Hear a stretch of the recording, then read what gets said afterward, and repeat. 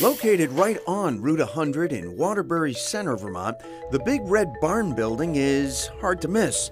I'd seen it go up and open over the last couple of years, but I had missed what a coffee colossus is percolating inside. It's really interesting because there's 4 different entities here, all having to do with coffee. Holly Alves' husband, Manet, began the company and built a career in coffee. I joke and say that Manet, my husband, is a coffeepreneur because he's an entrepreneur with coffee. Indeed, under one roof, there's testing and quality assurance for other companies, a roastery for their own coffee's wholesale market, a retail cafe of their own, and a coffee school. No wonder they need a big barn. But this place is only here because in 2011, infamous tropical storm Irene displaced the old place down the road. There was 3.5 feet of water everywhere. Our roasters were underwater. We took probably 3 to 5 years to get back. And because of that and being on a floodplain, we didn't want to risk that again. So they rebuilt here on 100 between Waterbury and Stowe. Serving their own coffee and their own cafe is a first, but it was the coffee school that really intrigued me here. Who are your students? Really anybody from expert to complete beginner. We start at square zero and work through a really comprehensive training program. I couldn't even hack intro to coffee. We're gonna start with 52 grams of ground coffee. We're gonna use 700 milliliters of water. So is there gonna be a lot of math involved? The tasting part was good, if still a bit beyond me. Here we really need to spray this coffee on our retronasal so that we get the full effect. On our what?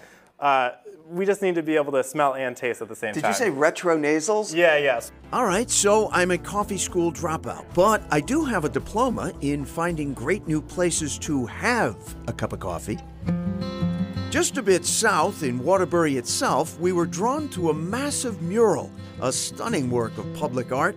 It's the creation of Vermont muralist Sarah Lee Terrat, who worked from a 40-foot cherry picker to paint it. It took 2 years to research, then it took 7 weeks on site, full-time, to finish. Terrat's works can be moving, literally, as in the case of the Ben & Jerry's bus, and emotionally, perhaps none more so than her creation at the State Office Complex in Waterbury. The general feel of it is a forest, and then the close-up personal part is so many stories. I call it a story quilt. The stories are based on what used to be here, the Vermont State Hospital, a mental asylum which operated for more than 100 years until 2011. This town really hosted the hospital in a way, I would call it a gracious way, for a century and a half. Is that part of what you tried to express here? Yeah, it's a complicated story, and it's many stories. Enough stories, Terrat hopes, to interest even casual observers for years to come. I am aware that there are people who will see that piece every day. What I wanted to create is something that people wouldn't learn to ignore. For its sheer size alone, that seems unlikely.